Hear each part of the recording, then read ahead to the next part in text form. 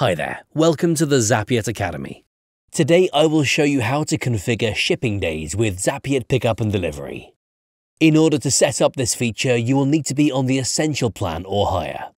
To get started, in your Shopify admin, click Apps. In the drop-down menu, select Zapiet Pickup and Delivery. In the Zapiet Pickup and Delivery left side menu, click Settings. Then click Shipping. In the shipping settings of the screen, enable the date picker. Select the days of the week when you offer shipping. Click Save. The shipping days you have set up will now show in the widget.